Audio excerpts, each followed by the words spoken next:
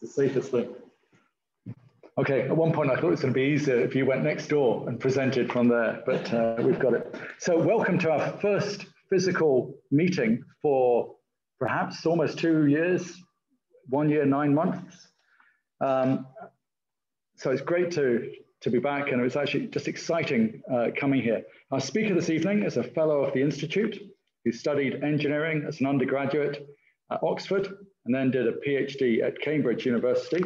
And since 2008, has worked in a variety of energy-related companies, Silixa, and then a year in Algeria, doing natural gas and carbon sequestration, and then various roles at BP, and is now currently a project manager for Flotation Energy, so working in offshore wind power.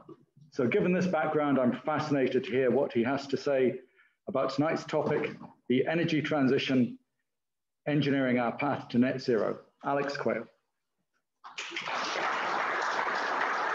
Thank you very much. I am going to have to drive this talk simultaneously on 2 laptops. There could be technical hiccups, and if anyone online can't hear, then please contact Jonathan or so on, and we'll try and resolve it. Thank you for bearing with us, and it is really nice to actually have a room with some people in rather than staring at a Zoom screen, which is what I seem to spend my entire life doing. So I'm excited about the topic. I'm keen to chat about it. I guess we'll take questions at the end, to be fair to those online. If you do have questions online, you can submit them on the chat window. I think that's right. Jonathan will kindly pick them up as and when he can. So I've got a bit of material to go through, and I hope to leave some time for questions at the end. I hope you find it interesting. Like I said, is that not going to drive at the same time? Please drive at the same time. Don't do that to me. Okay, do you want? Oh, that would be really annoying if it doesn't work. Okay, it's working. All right.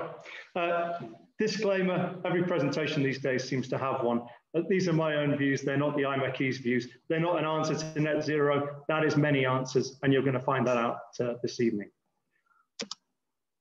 But what a time to be talking about energy. You know, what is not to talk about? We've got climate, we've got COP26, we've got numerous cities in the world now looking at regular periods above 50 degrees C. We've got an exploding offshore wind industry. We've got an exploding renewables industry across the piece. But we've also got the downsides of climate change that look like they are caused by the change in climate conditions that our energy systems appear to be driving. We've got electric cars displacing the entire automotive industry that sat with us for the best part of 100 years. We've got the hydrocarbon industry facing its own disruption. We've got batteries, and we've got Insulate Britain sitting down in the corner there, who I think are an interesting sign of the times. So how much is going on? There's an awful lot going on, and it's a really exciting time actually to be an engineer, I think, for these reasons. So Jonathan gave you a little bit of background about me. I shan't dwell on myself. These are my kind of credentials in the energy sector, if you like. I spent 10, 11 years at BP in particular, I guess stands out, where I looked at a range of different energy technologies and how they were affecting the energy systems that we have today, and also the potential for those disruptors to come in and change the energy sector. I actually joined BP because I wanted to be part of the transformation in the energy sector. There I am sitting on a carbon sequestration pipeline in the desert in 2009, putting CO2 into the reservoirs, into the aquifers, 1 million tons a year we did on the In Salah gas field. It was really a big pilot project, and it sort of went away, the push to do that. And here we are back again in 2021, and it's firmly on everyone's agenda, and it's fantastic to see. As Jonathan mentioned, I recently left BP and joined a company called Flotation Energy, where we focus on offshore wind and particular floating wind. That's where I work today. And just mentioning in the corner here, I do get involved a little bit in investment in new companies here in Edinburgh, and that's something I do regularly engage with people on. So bit of a very background, but there we go. So let's talk about energy transition. What is an energy transition? Well, like all good engineers, when I don't know something, I go and ask Wikipedia. So I asked Wikipedia what an energy transition was, and it told me it was a structural significant change in an energy system. Here's a diagram showing a structural change in an energy system and its resulting impact on I guess, England in this case. And you'll notice that I have axes on my graph like every good engineer should, but I haven't titled it yet because I wondered if anybody might have a clue what this was representing. Anyone in the audience fancy a guess? One guess? One guess? Okay. Gas price. Gas price. Gas price is a very good guess. It is GDP. It's GDP per capita in the United Kingdom since 1720. And those online can probably read the numbers on the dates.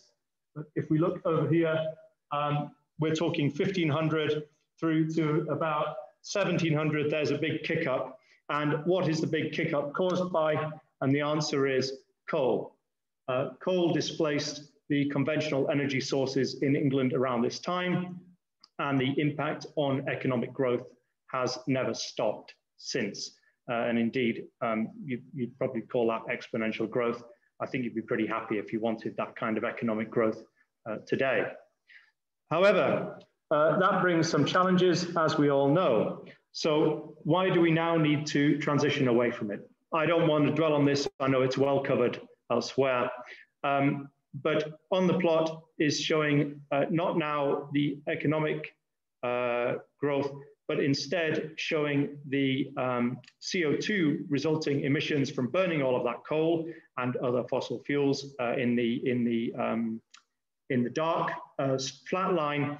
And then the scattered line that starts around 1850 is the resulting change in temperature that we are seeing, the global average change in temperature. We all know that that is not sustainable.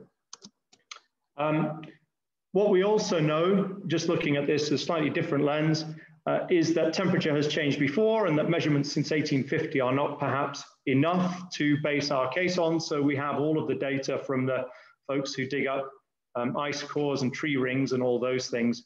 And they tell us and they show us with physics that these temperature changes and anomalies have occurred before, but they've occurred on a, oh dear, my slides have disappeared in the room and they've come back and they're disappearing. And I hope that's going to resolve itself. So I think the key message on this chart, really on the right-hand side, not to dwell on it, is yes, we've seen fluctuations before in CO2. Yes, we've seen fluctuations in temperature, but we ain't seen anything like this, and the Earth hasn't seen it for a very, very long time. And if we don't get a handle on this, we're going to be in some big trouble. So, without dwelling on the consequences, how are we getting on with our energy transition today? So here's our energy transition. We want to move away from these fossil fuels. We want to move to lower emissions fuels.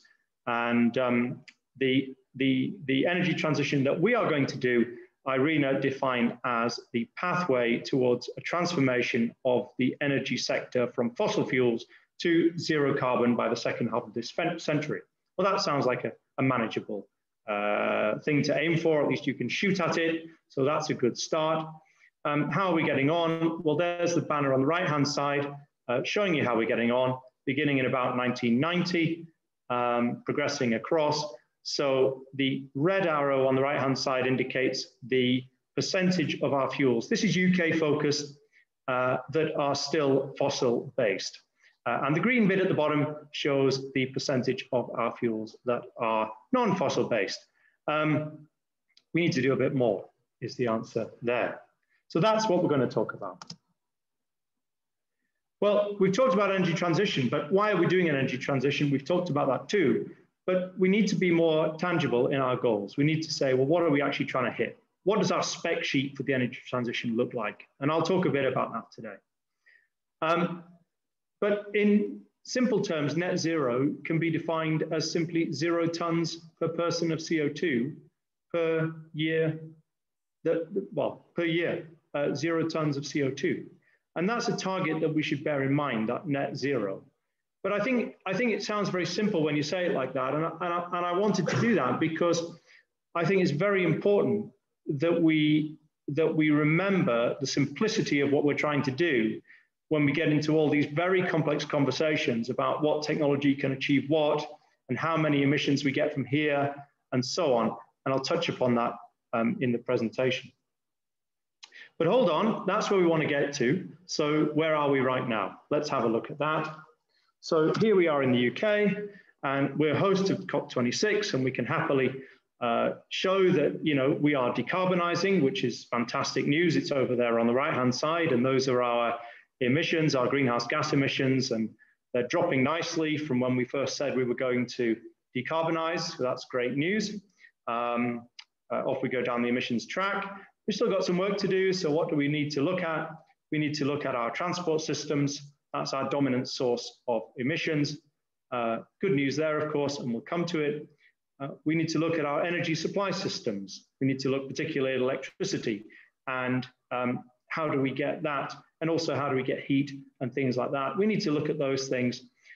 We need to look then at a smorgasbord of other things. We need to look at residential. We need to look at business. We all hear about the cows all the time.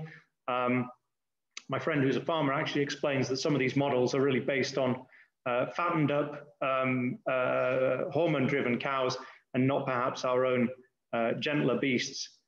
So don't know if that's quite where we need to look straight away. But anyway, we've got a bunch of things to look at. But aren't we doing quite well on reducing our emissions? Well, that's part of the story. There's another part of the story. Sorry, I should step back and just add, I did calculate this to be about 6.5 tons per person. And I wanted to bring that back because we talk about millions of tons, hundreds of millions of tons. What does that mean to anyone? You know, if I told you this room weighed, I don't know, 1,000 tons, what would you do? What would you know about it then? You wouldn't have any real idea of what that meant in physics to you. 6.5 tons, let's see if we can relate to a number like 6.5 as we go through the discussion. But what about this lot? So here we are ticking away nicely, reducing our emissions and getting down towards zero, and we'll hit net zero at some point very soon. Aren't we doing well? And then we look at actually what's really going on, and we're perhaps not really changing a huge amount. And I think this is the first thing I really wanted to you know, this is one of the reasons I wanted to discuss this today, particularly with engineers, because I think that the point of engineering is, you know, for ourselves is to be the people who take the theory, who take the abstract, and we make it real. That's what engineering is all about.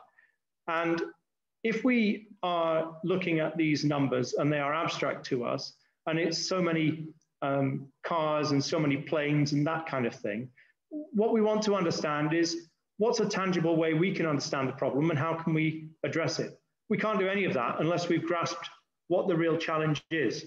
And I think this graph shows it nicely. This is actually from the UK government, and I'm sorry if you can't read the numbers, but what it tells you is that we, instead of having an emissions today of around 450 million tons of CO2, we have around 700 if you account for what we call exported emissions. And of course, that means imported goods, which contain inherently higher levels of carbon than things that are produced here typically.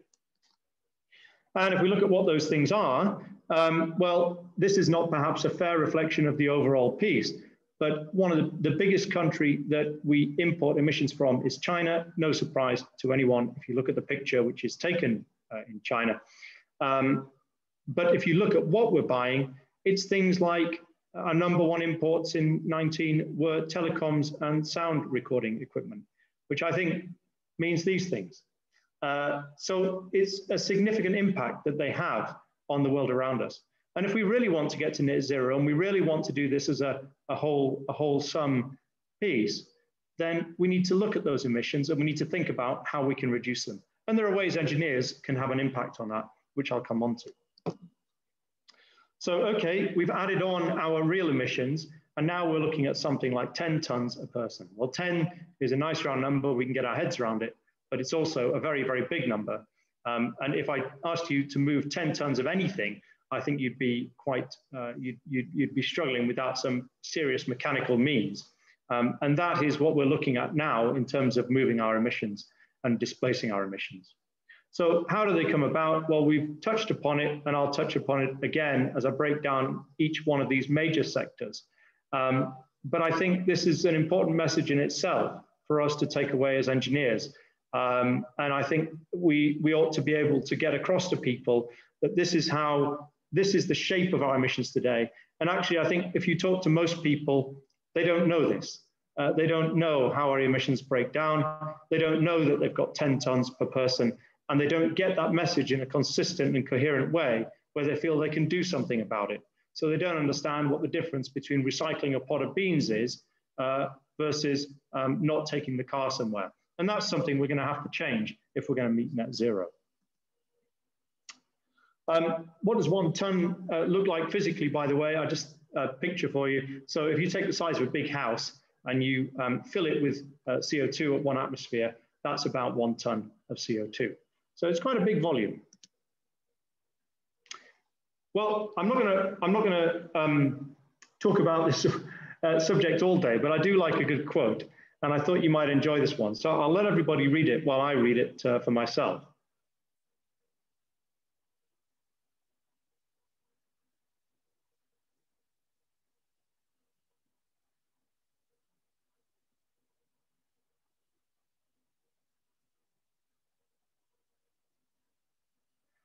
This is Lord Kelvin, who's a very famous physicist and very famous around here, of course.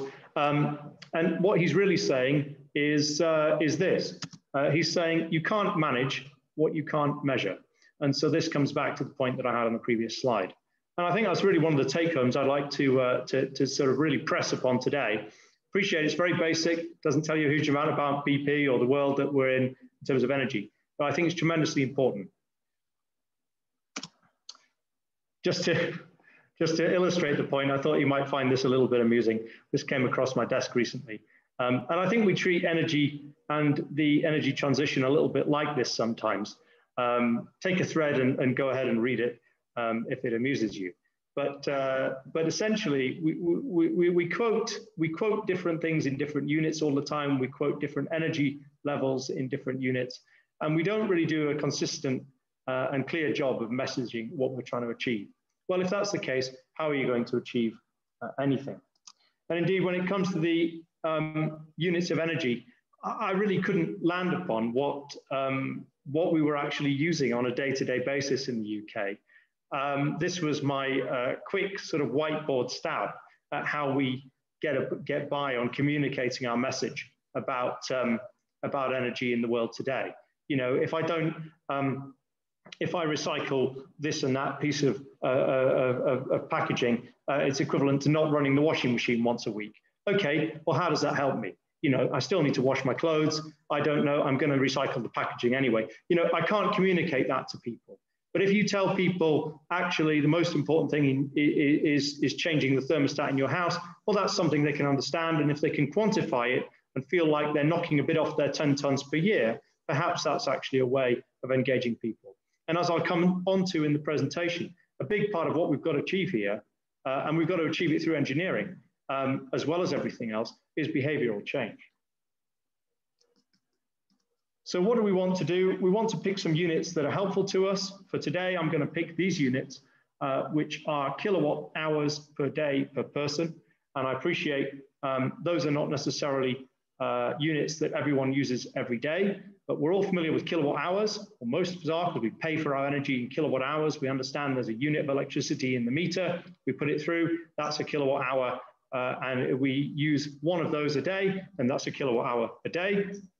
And if two of us do it, then that's 2 kilowatt hours a day, and so on. And so that gives us a unit of energy that we can feel, we can understand.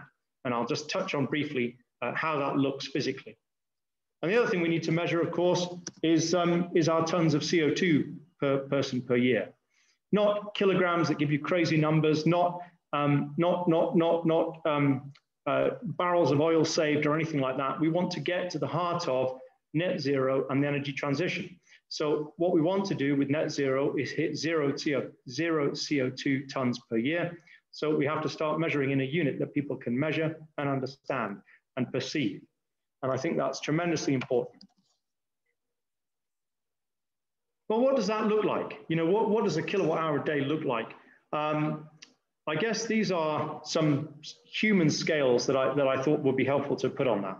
So I guess that it's self-explanatory looking at the figure. But what I'd like to point out is that ourselves, you know, when we're running, if you go out for a run, go out for a jog, you're probably looking at about 250, 300 watts of energy. And I tried to pull the rowing machine today, and I tried to pull it as hard as I could. And I managed about 400 watts. Now, I'm not the fittest guy, and I'm not the strongest guy, but I can knock out about 400 watts. You know, most people can probably manage 400 or 500 watts or so at a peak pace. A champion athlete might manage a kilowatt for a few seconds. So that's the sort of power range we're looking at. And then we look at what machines can do for us. And I think we rather understand how we got into this mess of using a bit too much energy, perhaps. You know, this is the same information on a different scale, and now I've added in the car and I've added in the gas boiler.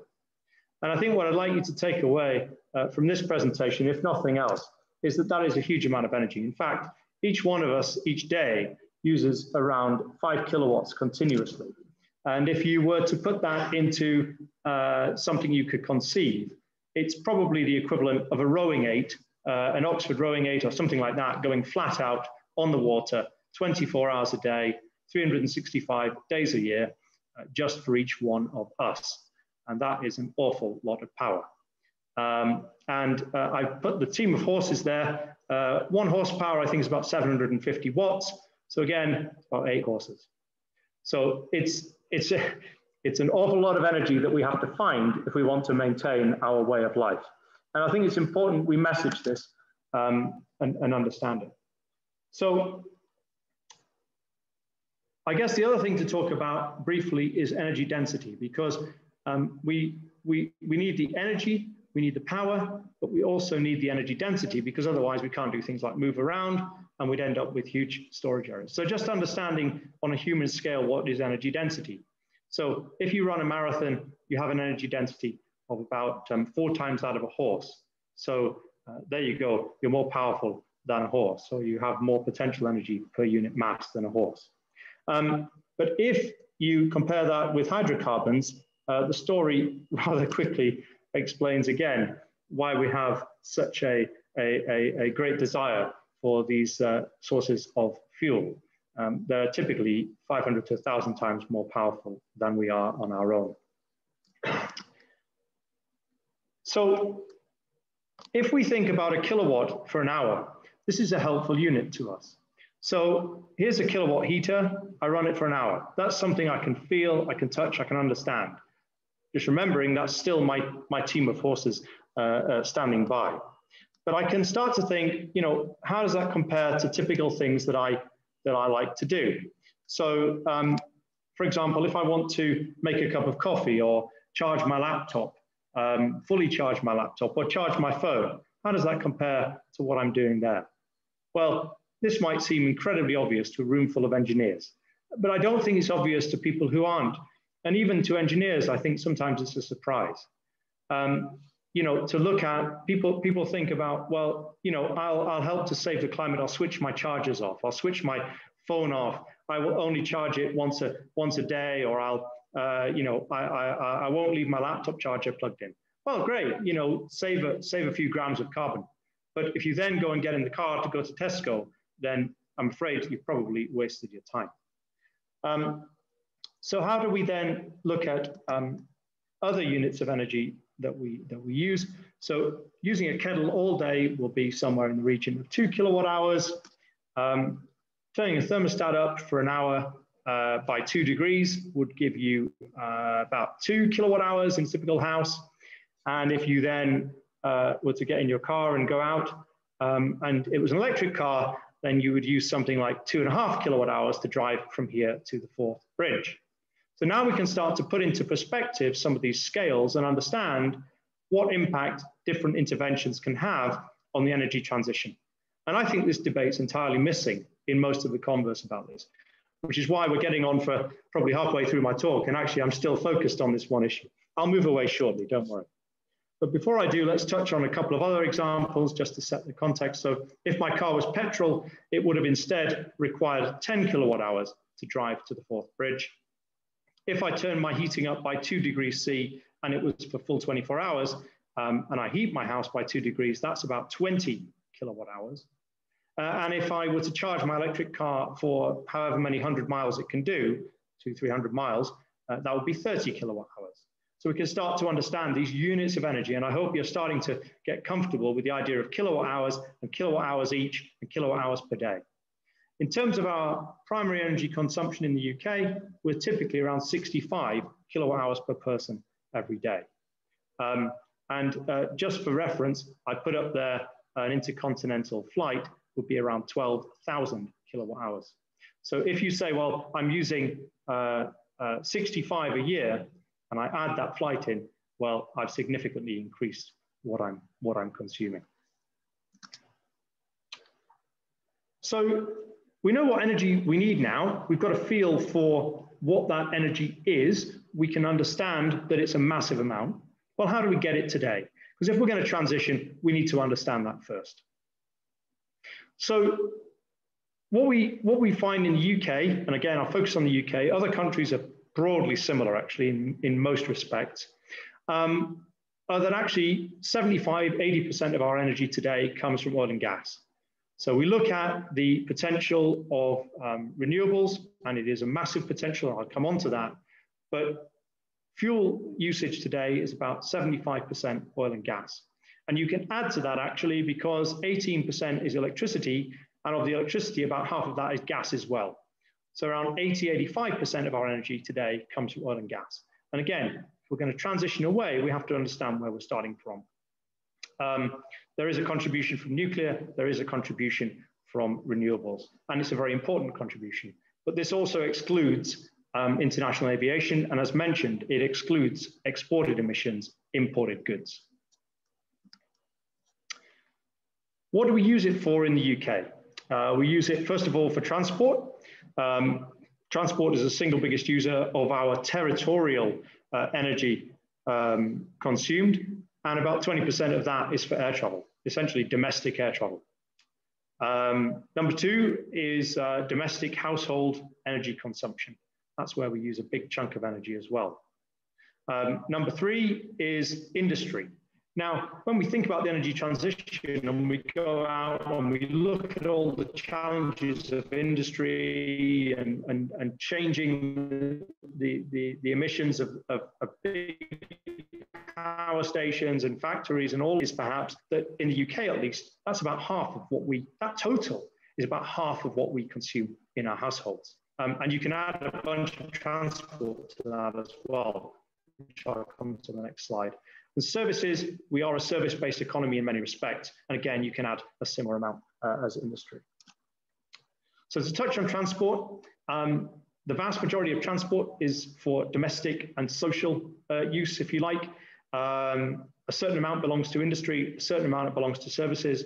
The vast majority is domestic, and this is energy consumed actually, and this is energy consumed and it includes flights to some extent.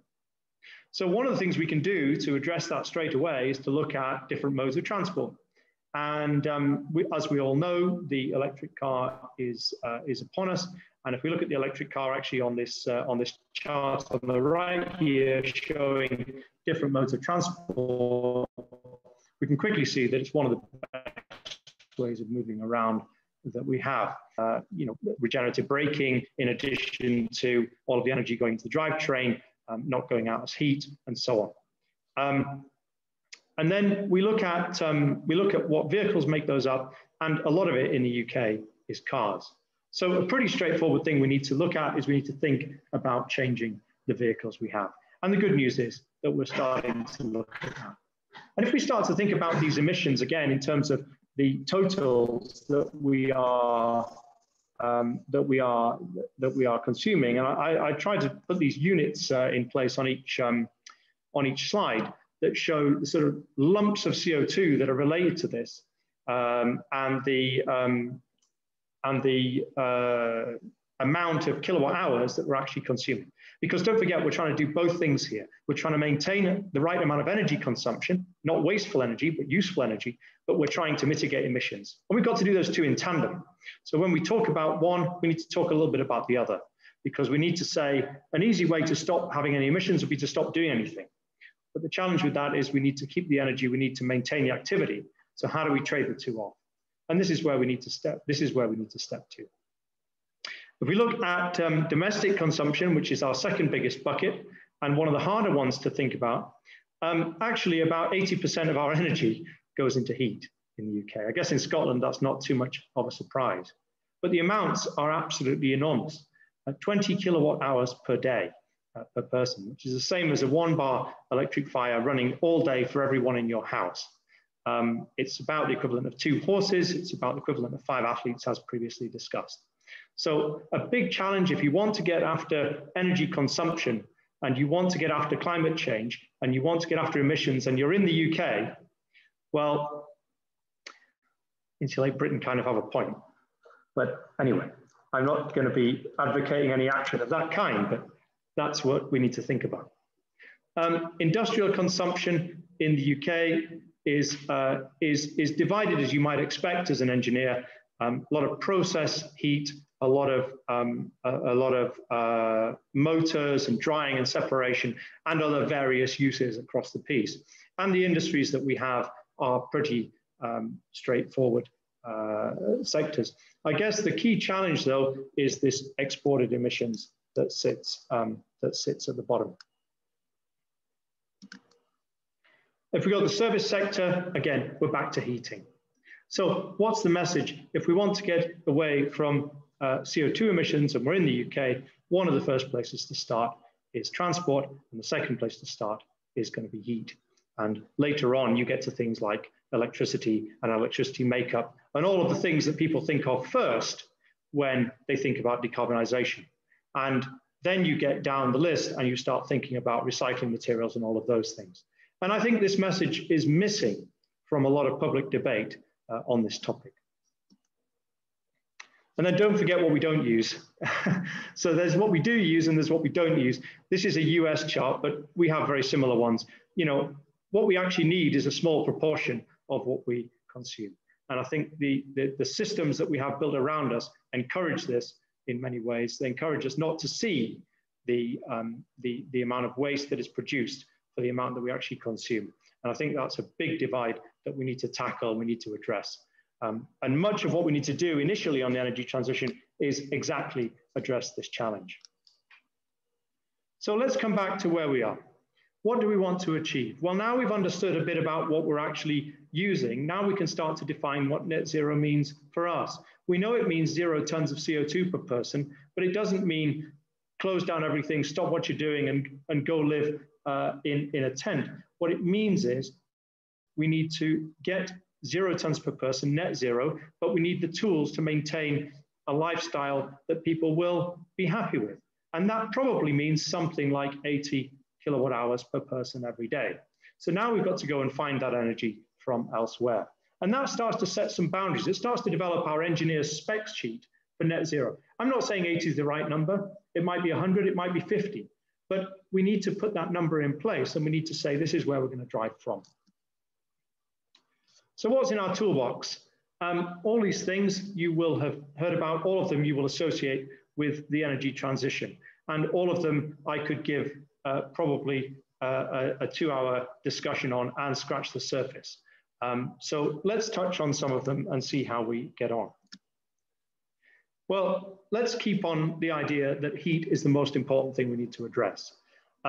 There's my arrows in the top right indicating the amount per person of emissions that this generates for each of us, for each individual person, by the way, and the amount of energy per person that we consume in Scotland. And now this is, in fairness, not just domestic.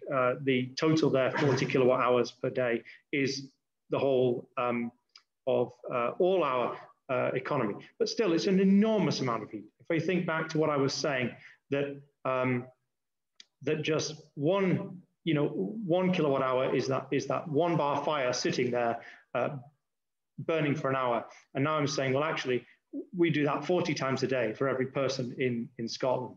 That's a huge amount. And it's about 3/4 of our domestic energy. The other challenge we have is, of course, we know the condition of our buildings is very poor, but we also know that a lot of people in this country are living in fuel poverty, and that's unacceptable.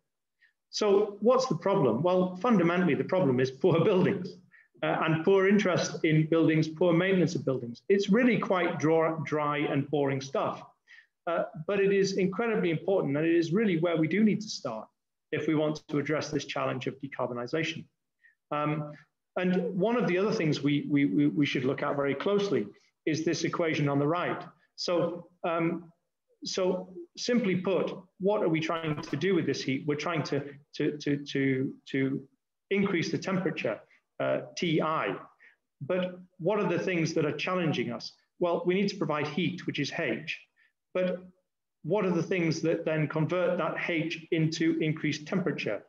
And the amount of heat you require is dependent upon your temperature difference between inside and outside, of course, Ti minus T0.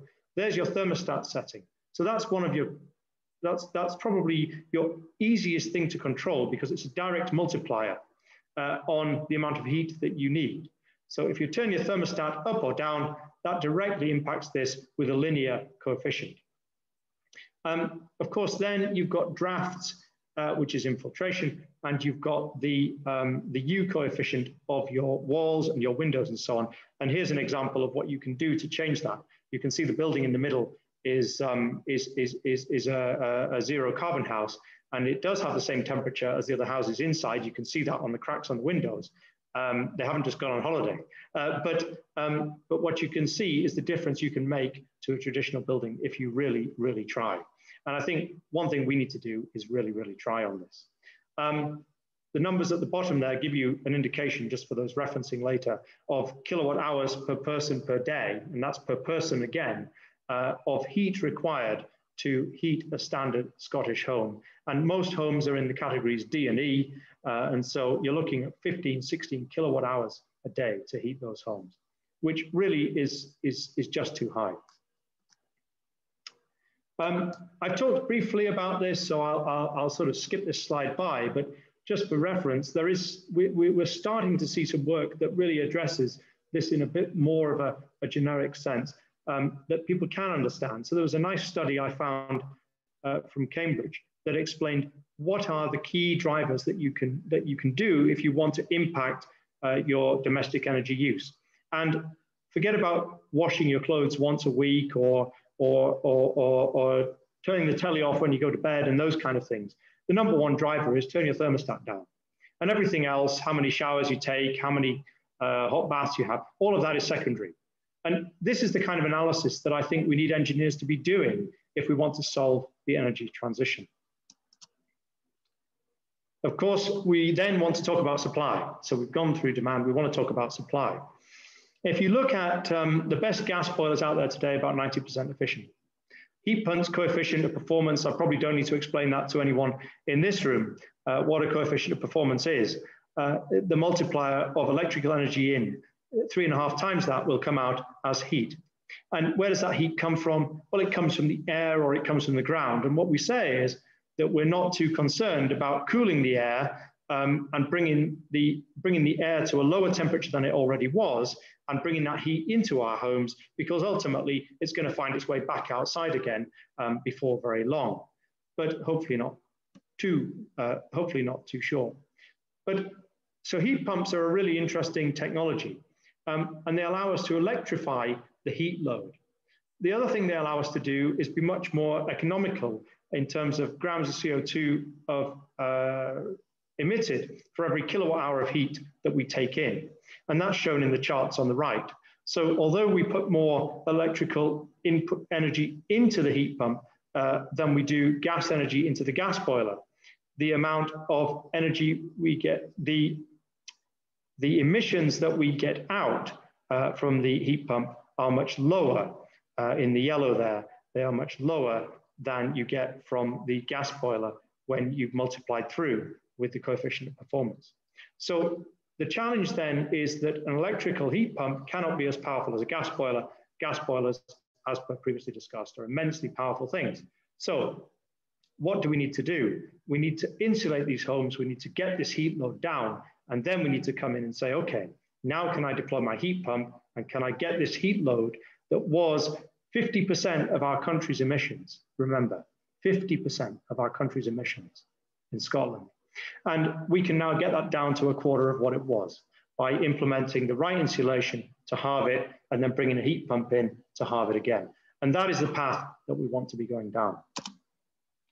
Another path for bigger buildings is, of course, district heating, and that's widely discussed quite often. And I've plotted on here just for information how well people do, because district heating is not equal the world over. And so I've plotted grams of fossil fuels per megajoule of heat delivered. Well, I didn't plot it, actually, somebody else plotted it. I can't take credit for this. And of course, it looks at different places and different systems, and not all district heating systems are similar.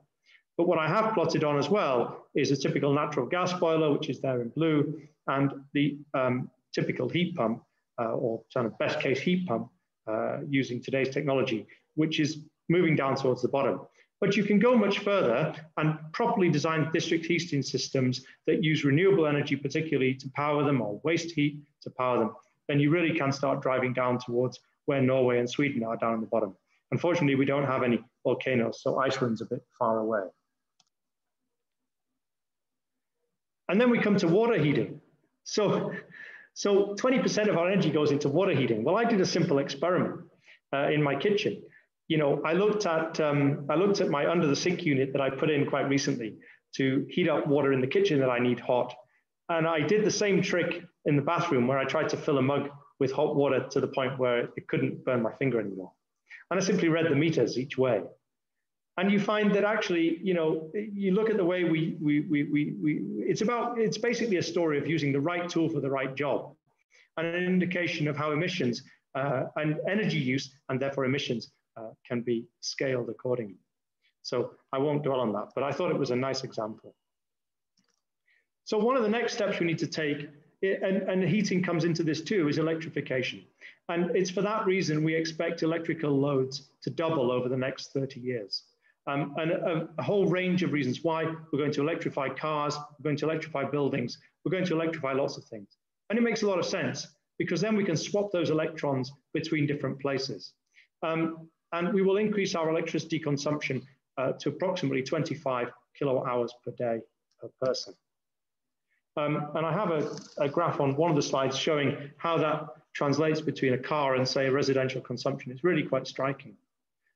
But the other thing about electrification that is attractive is that renewables are getting much cheaper and they're getting much more accessible. So here we have a plot showing cost reduction in solar and wind. And in the last 10 years alone, we've seen cost reductions in solar of 90% and cost reductions in wind of about 70%.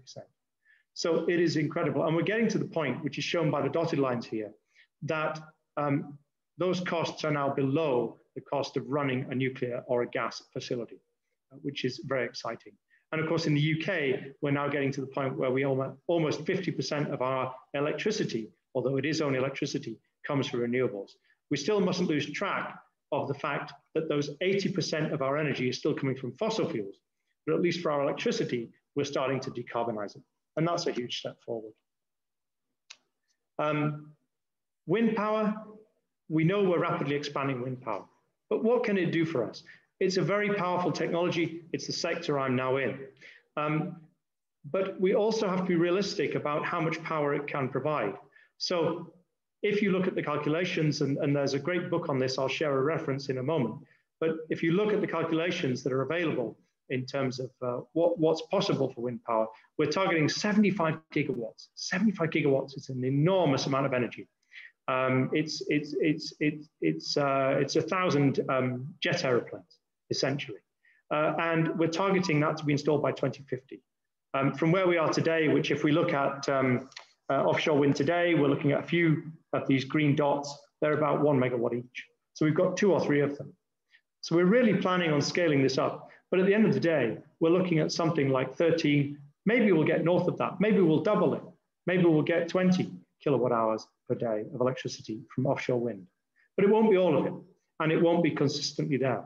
So we'll need other technologies to go with it. But it is getting cheaper, and it's becoming more accessible.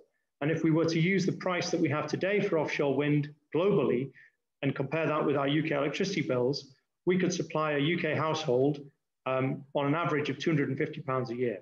So the message on this slide is wind power is an exciting and novel technology that will help us to decarbonize the UK. It cannot do it all. It cannot be 100% available, but it can make a massive contribution, and it can do it at a very, very competitive cost. And I think that's a really powerful message for us. But it's also important to remember, it's not the golden answer, and we need the behavioral change that goes with it. This is some costs just showing how those are trending for onshore, for offshore, and for floating offshore, which is the sector I'm now working with. And you see that in the future, these timelines go out to 2050. I'm sorry, the numbers are a bit small. But what we're seeing is these costs being driven down and down again as deployment scales. These are still early stages for these industries. And it's very, very exciting, even if I'm being a little bit downbeat about quite how much it can lift. I think it's important that we're realistic about that. The other thing that's tremendously exciting for us is that batteries, which we're going to use to store intermittent power from these sources, are going to be much, much cheaper in the future than they have been in the past.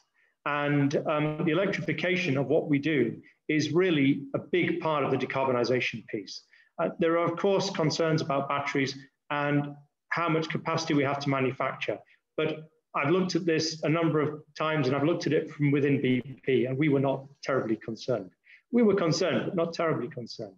And I think the challenge here is, you know, this brings a different model of operating.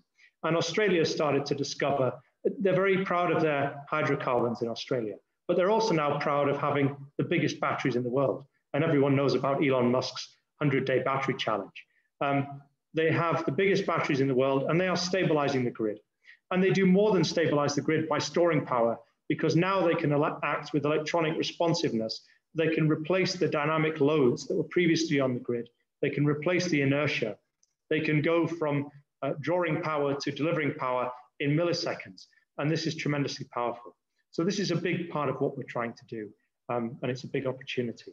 And the costs keep coming down, and they will go down further. They'll drop another half probably.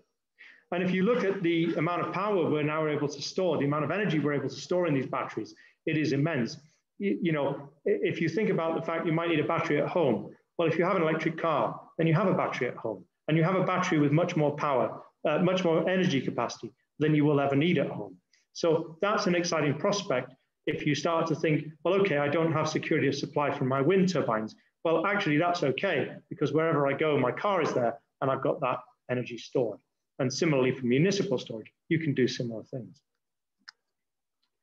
Less excited, perhaps, about solar in Scotland. I did some homework because I keep seeing solar panels pop up, and it turns out that Scotland's really not the sunniest place, which I wish I'd known before I moved here. But it seems that you can easily access the data online, but the capacity factors for solar are something in the region of 5 to 10% in Scotland. So, and in winter, they generate almost no power. So solar is fantastic, and the cost of solar, I think some of the big energy companies are really worried about solar, and they're really worried about concentrating solar too, because the potential for it in the hotter climes, in the southern US and those places, it is tremendously powerful. It can replace the majority of your energy use with solar panels on the building that you live in, if you live in a building with a generous roof, but not in the UK, so I won't dwell on it. One technology that you can't get away from in some ways, and I'm not promoting it, but I'm not promoting it at all. And I reference here the textbook that I did some research on here, because I think it's a great textbook to go and do some reading in if you're interested in this topic at all. It sets out a similar approach to some of the stuff I had at the beginning of the lecture. And I think it's really powerful to start thinking about things in terms of the physics under the proposition. This is an old book now. I think it's 10 or 12 years old. But actually, what it does is, in the way that a thermodynamics textbook sets out thermodynamics, it sets out energy consumption in the same way. and starts to understand what can these fuels do for us and what do we need them to do for us. And that's the space I think we need to work towards.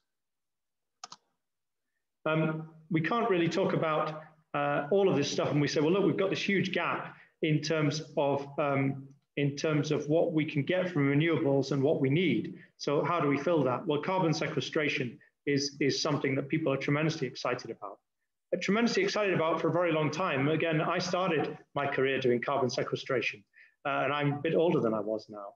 And in the 10 years or so that have gone by, the global capacity for carbon sequestration is roughly doubled. Well, that's good news. I think it's great, you know, and there's lots of opportunities to store carbon. In the same time, the offshore wind industry scaled by at least a factor of 10.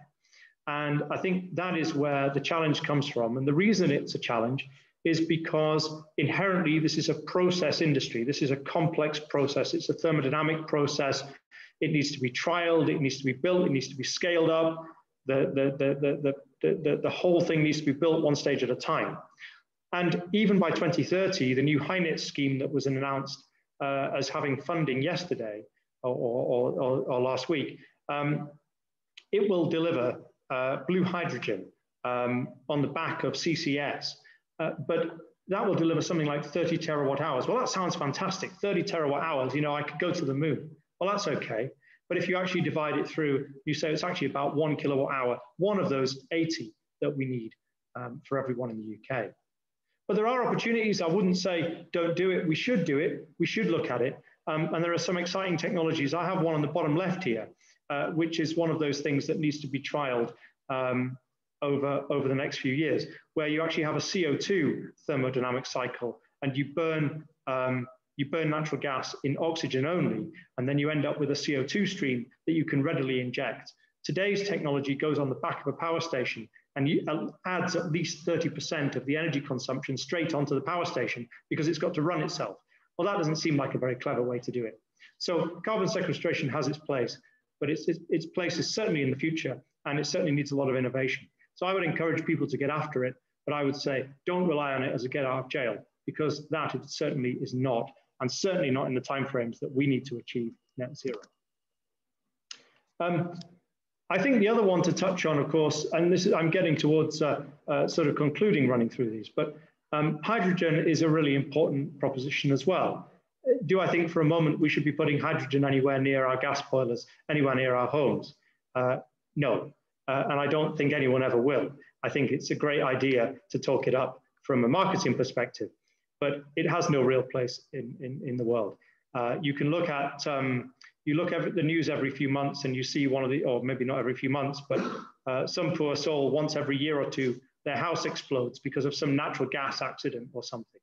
And if you look at the potency of hydrogen as an ignition source, you quickly decide that actually that's not where you want to go at all. But it does perhaps have its place. You know, one of the biggest challenges might be long-haul aviation.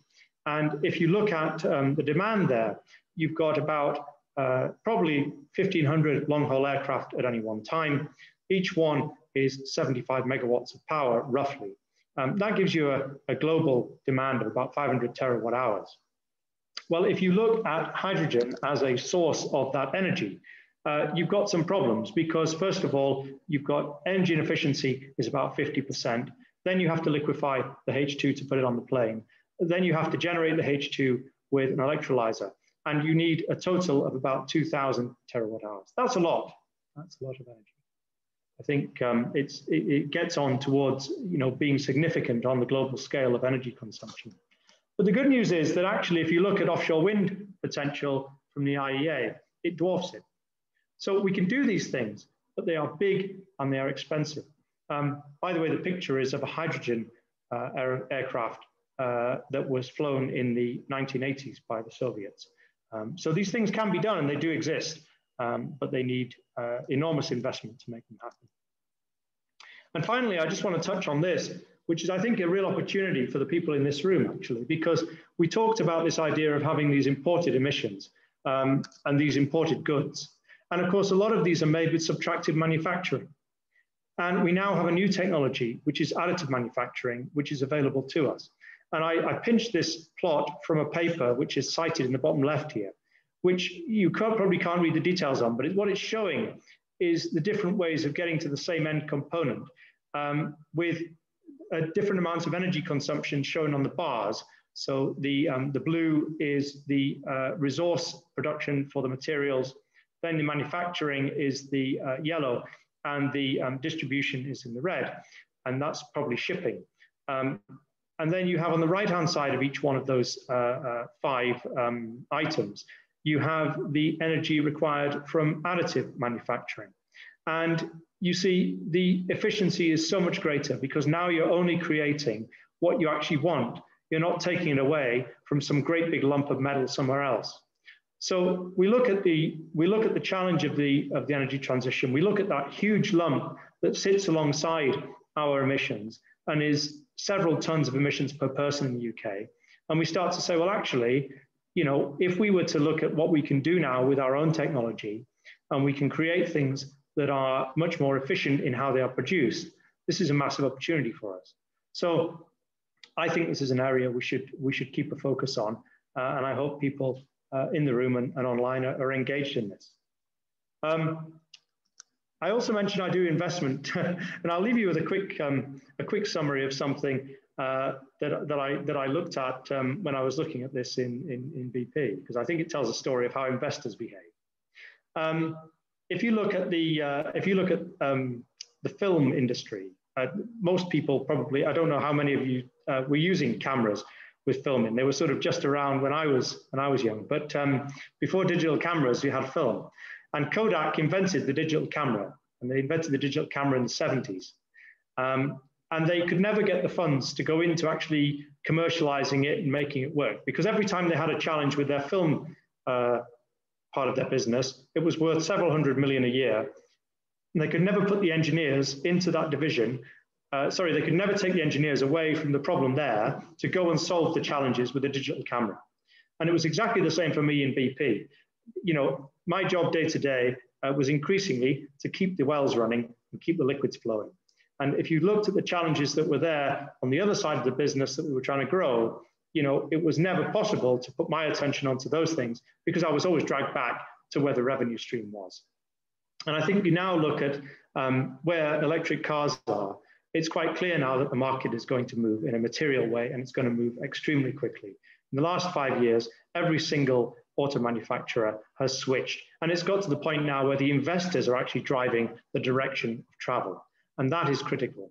So I leave you to finish the plot on the blue line of where you think electric vehicles might go in the future. Where you think combustion vehicles might go in the future if electric vehicles have hit that level of penetration. I won't dwell on this. I just put it in at the very end as a word on energy security. This is something we want to deal with, not just from an not just from a point of view of carbon, not just from a point of view of being good citizens in the world, but actually we have a pretty vested interest in removing our dependency on oil and gas. And I don't think the way to do it is the way in the bottom left of this picture, which is advertising the barge bringing in the liquefied natural gas from the US. Something around 15% of Scotland's energy, I calculated, comes in via that terminal. That's the Forth Bridge in the background.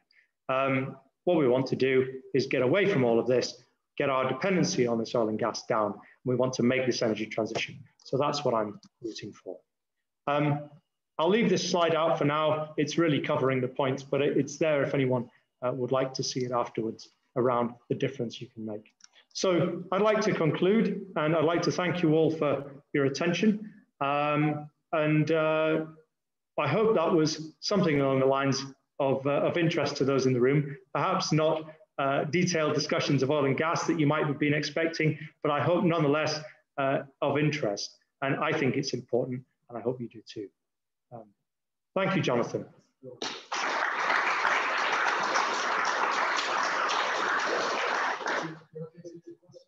I'd be delighted to, and thank you everyone for your attention. We will attempt to start questions in the room and watch the chat. So if people want to put their questions into the chat, we'll try to pick them up Super. Would someone in the room like to kick off? Congratulations, that was very interesting. Lots of information. I like the quote from Kelvin. If you can measure it, you can talk about it. By the way, I remember Philip Cameron. Can I ask you about some other possible sources of energy? I believe that the Earth's harmful atomic energy, there's colour. What exactly are they doing there in terms of energy? That, again, it's a big international effort. The ITER program. Yeah. So what is it? Could you repeat the question? Yeah, you're asking what they're doing on the I think it's the nuclear fusion program, really, isn't it? Right. Yeah. I guess there's a source of energy that is with us every day, which is of course the sun, and so the challenge is, can we replicate what the sun does? And the answer is yes, we can, but we can't work out how to control it. So I think they're trying to work out how to control it. And I think one of the quotes from one of the guys working on it was, we want to put the sun in a box. We just don't know how to make the box. And so it's to replicate that hydrogen to helium reaction that can be a tremendously powerful source of energy if we can get it to work. But I think the danger is that we try and put all our eggs in that basket, because ultimately, if we don't succeed in distributing power from that within the timescales that we have, then we won't succeed with the energy transition. So that's what I think is going on there. Yeah. Thank you. Question at the back. Hi, thanks. Yeah, I just wanted to ask you about the carbon sequestration. So I don't remember heard of it, so I just wondering what's involved there. Oh, yeah, sure. Well, so the question was. Yeah, the question was, you're right. I don't know if you want to try and get the lights up a bit. I don't know if it's, but thanks, Jonathan. Yeah, no, that's not going to work. Well, maybe we'll leave. Carbon sequestration, yeah, that's really all about, of course, oil and gas comes out of wells, comes out of rocks, and the usual position is that you have the oil and gas capped by a cap rock. I'm sure you've seen that in sort of geology textbooks. There it is, with a cap rock sitting, and all these oil and gas sits there until someone drills a hole, and out pops the gas and out pops the oil, and we can harvest that energy for our use. Carbon sequestration is the reverse. The idea is that we take the same place we got the oil and gas from, and we inject carbon dioxide into there. And because it's been sitting in that cap rock formation for millions of years, the idea is we can put our carbon dioxide back in there, and it could sit there for millions of years too. And therefore we can not worry about it anymore at all. Well, that's great. The challenge is, first and foremost challenge of that, I think, is that it's not economic. Ultimately, there's no end product in that for someone to touch and feel and consume. The only end product is abated carbon, and nobody can touch that. So if you want to be warm in your house, I can give you heat and you feel warm. And so you pay me for the energy to feel warm. But if I take your carbon away and put it in the ground, you don't feel or touch it. You don't benefit. You don't have a perception of that. So I think the first challenge is economic, and that's why it's never taken off. And the reason that is coupled with that is it's tremendously expensive. You have to, CO2 forms a supercritical liquid. And so sorry, not supercritical, it's a dense phase. It's a mixture between liquid and gas, basically. And so when you come to shift it through pipelines and so on, it's not straightforward. You have to do it at very high pressures. And you also have to make it exceptionally dry unless you want to use specialist materials. The problem with combustion, it produces CO2 and water, and they're actually quite similar molecules. So separating them is not straightforward. And if you have water in your carbon dioxide, you end up with acid. And so the acid then corrodes the steel unless you use specialist steels, but then it's 10 times more expensive to build your pipeline. So there's a whole literature on it, and I'd encourage you to look at it. But I think a lot of people see it as an answer to our prayers. And particularly they think the idea that you can, I've seen this on so many models. I mean, you think I'm crazy, but I've seen this on so many models, serious models of climate that people expect to live through. And what they plan to do is take all of this biomass that we produce and harvest all these trees and these great sugar canes, and then combust it in one of these furnaces that then takes the CO2 and injects it into a well somewhere. They call it biomass plus CCS. Well, the beauty of that solution mathematically is it creates a negative carbon load, because you can grow more and more trees and you can burn them, and the more you burn, the more carbon you put away, and the more carbon you abate, and the cleaner the world is. Well, okay, that's fine, but we're on this planet where the land is already in use. These plants that you grow don't necessarily fit into that too easily. You've got all the challenges of getting the carbon out and compressing it and abating it. And that's an expensive process energy-wise and fuel-wise. So I think there's a lot of potential for carbon sequestration, don't get me wrong, but a lot of people see it as an answer to our prayers, and it's not. I hope that's enough to get you interested in going and finding out a bit more. Yeah. So can I just ask a question from someone online, and then we'll come to you. So Adam online has said, you talk about personal choice, but what part do you think policy plays in choice? For example, when gas price mentally capped is about a quarter the price of electricity, you know, is that a government policy that can change people's behavior? It is. I mean, price seems to drive a lot of things, doesn't it? And it drives behaviors in a way that I guess Adam Smith would explain, but you know, sometimes feels a bit disappointing, you know, that's what it comes down to. I think price does matter, and one of the recent suggestions was to move, I guess, the cost of decarbonized electricity when they wanted in the past to have a stimulation of solar panels, stimulation of offshore wind industry, stimulation of onshore wind industry. One way to do it has been to load the cost of that onto everybody across the distribution network. So when you pay your electricity bill, you pay a small proportion of your electricity bill towards those credits and those incentives to install renewable technologies for greener electricity. And some of those payments are historic, and they amount to a few percent on your bills. Of course, those are the few percent that don't go to the energy company when they charge you for your electricity. So they're tremendously noisy about the fact they don't get that 5 or 6% or whatever the number is. So they call it green levies, and they jump up and down about it, and they create huge noise about it. Well, one of the things that's discussed is maybe those green levies for electricity that is clean should actually sit on top of the gas price and actually then drive people further towards electricity and also drive cleaner electricity. And I think that's a fair question to ask. But policy is undoubtedly one of the biggest levers. We looked at it in technology in BP. What causes people to change in terms of adopting a new technology? What gets them off their horse and into the car? What gets them off their current smartphone and onto their new one? What drives those technology changes? And some of it's innovation and some of it's novelty. But actually, one of the biggest drivers is policy. A very quick anecdote, you know, they were trying to get penetration of catalytic converters in the US for many years in the 60s to get rid of the uncombusted emissions and bring NOx down. And then they made a policy change that just said in 5 years' time, you have to have this in your car to be road legal. And guess what? Within 2 years, you went from something like 4% to 96% of cars on the road had it. So this is an enormous lever for change. But it's one to use with care, because if you rattle everybody, they'll vote you out. And governments, of course, are aware of that.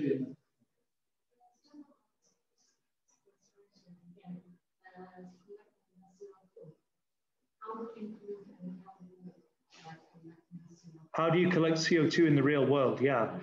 I mean, there are systems where people want to take CO2 out of the air, and that's not very efficient. I mean, CO2 in air is scarily high from a geological point of view, but it's about 400 ppm, parts per million. So if you want to scrape CO2 out the air, and by the way, CO2 is an end product normally in a reaction. It's not a particularly reactive species on its own, and so you can't easily mop it out with some catalyst. You've got to bind to it with some chemical, and what's typically used is amine. It's a methane, an ammonia compound. So getting it out of air is expensive, energy intensive, and very, very hard. And I wouldn't recommend anyone tries it at all. It has been done. It has been done. But you put an awful lot of energy in to get out a little bit of carbon. And I think you're much, much better if you just go and double glaze your windows, for example. Why is there any research and investment on it? Well, I think people see that there are ways of doing things, and things should be explored. And some people will, I guess, invest in things and perhaps, well, what can I say? I think sometimes people invest in things with good intentions and perhaps necessarily without working through the physics of it. Now, I could be totally wrong, and it could be the technology that saves us all. But I can't see how something that takes vastly more energy than we consume today, when we already consume tremendous amounts, to try and mitigate the challenge is really the right way forward. I think if we've got that electricity, that energy available, we're far better to use it to decarbonize the 80% of our economy that relies on fossil fuels. I'm not saying there's no space for it, but I can't see it being a real solution. Of course, capture from the products of combustion, that is a different story. And there you have much higher concentrations. And the cycle I was discussing, the Alm cycle, where you have a CO2 working fluid, then you go up another gear, because now you don't combust in nitrogen and oxygen. You don't combust in air, you combust in oxygen. And what that does is it gets all of the nitrogen and so on out of the way at the beginning. And so then when you finish your combustion, you just have CO2 and water. So you dry it and you can put it into a pipeline. That's more exciting to me, because you're starting to talk about 80, 100% CO2, not 0.4%. Yeah. Did I answer your question? Yeah, thanks. Just another one online, and then we'll come to you as the last question. So Liam online has said, do you think there is any potential for decentralized energy grids, or are existing policies that focus on energy transition and the existing grid network too big of a barrier for these to be successful? So I think he's asking about the grid. Should the grid be more decentralized grids? Flexible? Hugely so. I mean, but in the UK, it's a bit more of a challenge. I mean, if you, the most obvious thing, I guess, that question brings to mind in terms of decentralized grids, for my understanding, would be something like a solar plus battery arrangement for your home. If you live in California, then you could have 10 kilowatts of solar on your rooftop. It's going to generate between it's going to generate north of 30% of the time, probably nearer 50. If it's daylight, it's going to be chucking power at you. And then you have a battery, and you have a solution that's quite compact. You used to have challenges with the grid where everything used to need to be synchronized because it was all mechanical generation. And you had to synchronize motors. You have to maintain very tight frequency bands. But you can do that all electronically now with power electronics. So there's the opportunity for us. We can have those solutions, and they are decentralized, and they mean that you have lots of little things that are now modular and can be scaled. Anything that's modular, as any investor will tell you, anything that's modular can be scaled much, much better and much quicker than something that's big and requires enormous investment and is a one-off, because that requires everything to go right the first time. And if you have something that's small and modular and flexible and scalable, it can deploy extremely quickly, which is why, for example, smartphones are everywhere, because the rate of deployment, if you look back at the history of a smartphone, it is tremendously fast growth, never been done before, that kind of rate of growth across distribution of technology. And so that's what being small and modular means. And I think there is definitely room for it. But like I say, don't necessarily bother putting solar panels all over your house here, because I think you'd be better putting that energy, putting that roof space perhaps into heating your water with a much higher efficiency gain and much more practical use for you. And then one question from the what would you say is are the challenges to keep lowering wind energy technology? To keep lowering the wind offshore and onshore? You mean cost? Yeah. Keep lowering cost, yeah. Yeah, I think that's a really good question. I mean, the reductions that we've seen in the last 10 years for for offshore wind, for what we call fixed wind, where you bash in a monopile, I mean, those are really staggering reductions. You know, you've seen 70% reductions over the last 10 years. And it's really now at the point where you are looking at, you know, incremental changes in materials, going thinner, steel walls, going lighter in terms of structural design. But you're really starting to approach the point of that bottoming out a little bit, I think. You know, and a lot of the shallow sea is gone as well, at least around the UK. So you are needing to go into deeper water a little bit. So I think that's going to plateau somewhat. There are still opportunities around onshore wind, but I think they're perhaps not as drastic as they might be. Floating wind, where I'm looking now, I mean, that's a new technology. You know, there are 5 there are units of 3 or 5 floating wind turbines at a time deployed now globally. There's probably about 30 megawatts or something, 30 megawatts versus, you know, in the UK alone, 15 gigawatts of offshore wind, or 10 gigawatts of offshore wind, soon to be 40. So there, I think there's just a huge learning curve to work through. You know, how can we build things cheaper, lighter? How can we build them in modules? How can we put them together? It's the basics of structural engineering that are going to drive those costs right down. And there will be other things as well. I would certainly have a look at the catapult, the offshore renewable energy catapult. I would look at that and see what you find there in terms of driving future cost reductions. Yeah. Okay, I think we've had our money's worth on the speaker. Shall I get the mic and I could please you for a few minutes? Oh, no, you're right. Quick, thank you. So when I first heard the phrase net zero, I thought right at the beginning, I thought that's a phrase that's been coined by an engineer. You know, a fanatic would have said zero, but the engineer doing the reality check said net zero overall. Let's do something let's have a target that's feasible. And I think this evening we've had an engineering view of net zero. No baby seals, no dried up water holes, but numbers, the numbers that we need to scope the problem and to identify a solution. And I think what made this, you know, such an excellent lecture was the time taken to ensure that we had an intuitive understanding of what these numbers meant. I've always struggled with the idea of the mass of gas. You know, intellectually, I can see that it must have a weight, but intuitively in my heart, you know, a ton of CO2, I now know is a house full of gas. And I also will imagine the 5 slaves going flat out when I boil the kettle. Maybe not in the morning, but in the evening, I'll imagine them. Other aspects of the other aspect, I think, of this talk that made it so good was the ordering of the facts. There was a moment, I think, when you were talking that I thought it was hopeless. It was an insoluble problem. We're doomed, I thought. But you presented more numbers, more hopeful numbers. Electric cars, how small changes in heating could raise could create really significant savings. And this raised the mood.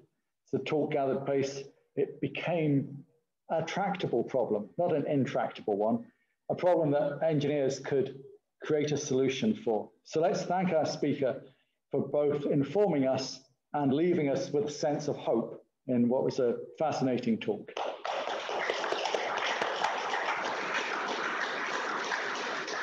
So, and last thing to say is we've got 2 more talks before Christmas time. On the 9th of November, we've got a talk from the Skyrora space rocket engine company. And on the 14th of December, we've got another talk from an Edinburgh startup called Flowcopter, who make industrial drones out in Lone Head. So 2 fascinating talks, 14th of December and the 9th of December. There'll be details in the near future on near to you. 9th of November, sorry, did I say 9th of November, 14th of December. Thank you. Okay, thank you very much, and good night to everyone at home. Thank you, John. Thanks. I think it must have